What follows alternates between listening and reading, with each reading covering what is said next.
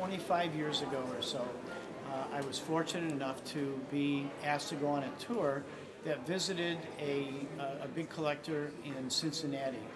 And he had a house. He was an engineer. He loved antique cars. He had amazing cars. And in his house, he had 25 or 30 cars spread throughout his house. He had a Mercer Raceabout in his bathroom. He had Duesenbergs in his living room.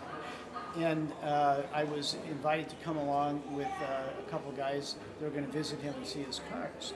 And as we were walking through the collection, and I was completely flabbergasted with what he had, this car sat over in a corner. And I was a Packard guy. I'd fallen in love with Packards. And this car just caught my fancy. I just instantly fell in love with it. I didn't know anything about its history. I didn't know what that had been Carl Fischer's car. I didn't know about the racing heritage. I didn't know anything about it other than I just loved the car. I loved the way it looked. I loved the style of it. I loved the brass accompanying features. It was just a really neat car. The cars by themselves are fascinating and interesting because of the engineering and the styling and their place in history. But when you can take an individual car and put it together with its history, it makes it twice as interesting.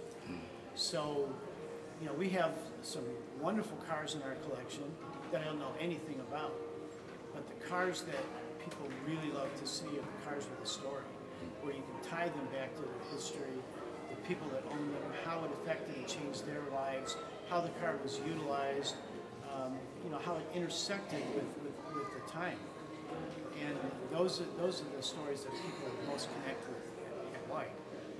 And so this car, because of its incredible story, tells a story like no other car. So it's truly an amazing time capsule. And the other thing that's really fascinating, it's the only tangible link to Carl Fischer. There's no other tangible link to Carl Fischer. I mean, this is the steering wheel, unrestored, that Carl Fischer drove around the Indy 500 track. This is what he used as the base car for the 1915 Indy 500. It's the car he used surveying the Lincoln Highway, the first coast-to-coast road across America. So it's really an amazing piece of history. And it's an amazing car in itself. This was Packard's top of the line. It was a car that Carl designed for his personal use. There's no other car like it. It's the only one ever built. It's a custom body, custom chassis. It was designed to be a car fast enough that he could pace the 500 with it, but also that he could take out on road trips and use as a personal car too. Just start with one and build a collection and work your way up. You know, go out and find something that you can work on, that you can enjoy, and when you get done, you can actually enjoy driving it.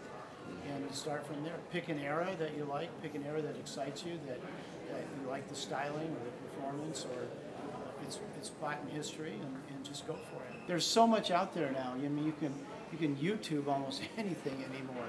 So the internet has really opened up a whole new spectrum in the hobby as far as access to history, access to how-to stuff, access to parts, access to people. So it's really opened up a wide avenue. Well, I think because if you don't understand where you've been, you can't understand where you're going. And these cars represent different times through our history. They represent the history of our country and how this country was built. Maybe more than any other thing that we can collect. And to me, they have reached a level of artwork. You know, one of the things that I think is so wonderful about this car is the patina that it has and the originality of its features. It's almost like sculpture. I think most people don't realize the contributions that were made by Indiana automakers. You know, Indianapolis was the southern Detroit. I mean, there was as many cars here as was ever produced in Detroit.